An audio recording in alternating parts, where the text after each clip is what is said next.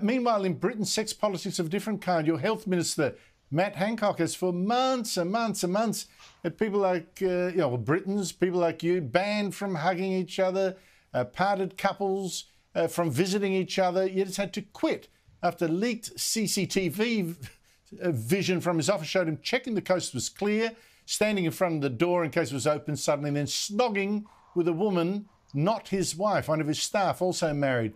No social distancing there. Brendan, how's that vision gone down in Britain?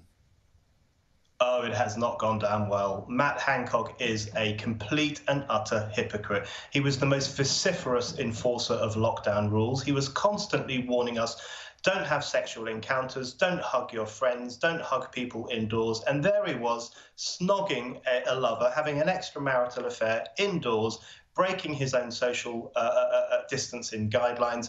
What a hypocrite. And the people, I think lots of people in this country now think that the lockdown rules, it was one rule for them and another rule for us. And people are sick and tired of these double standards.